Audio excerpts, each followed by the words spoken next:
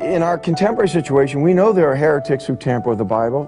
For example, the Jehovah's Witnesses and other cults who alter the text. Why is it we can't appreciate the fact that that must have also existed in the early church? The one problem with your question is that you're lumping them all in as church fathers. The church fathers were Orthodox men. And the heretics, we don't call them church fathers, we call them heretics. The church fathers who addressed heresy in the early church, specifically, more than other things, the ones who really, like Irenaeus and others who actually made it their task to answer heretics, they're called heresiologists. And Eusebius gives us a lot of information from them and about the heretics and who the heretics were and who the Orthodox fathers who addressed them were. But yeah, there's a whole array of them. Marcion is the most celebrated that we know altered the Greek New Testament in a systematic way. The Gnostics did. I gave you an example of Valentinus last night. Now, the early fathers all, there's nothing ambiguous about this, they all recognized Valentinus as a heretic, as one of the founding fathers of one of the schools of Gnosticism.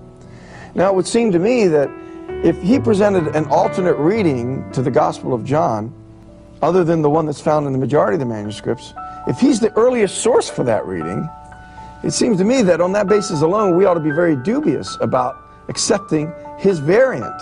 And Burgon was very quick to point out that those people who want to put in the prologue of John a phrase, the only begotten God in the bosom of the Father, they're returning to Gnosticism and to a reading from Valentinus, because his is the earliest source for that reading.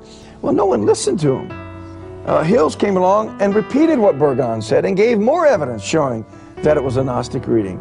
No one listened to him. It continued to appear. It was in the New American Standard. It was in the NIV. It was in the New English Bible. It was in the Revised Standard Version. I wrote, finally, an entire essay on that textual variant, pointing out that Valentinus was, in fact, the author of it. And I delivered my essay before the New Testament text criticism section of the Society of Biblical Literature.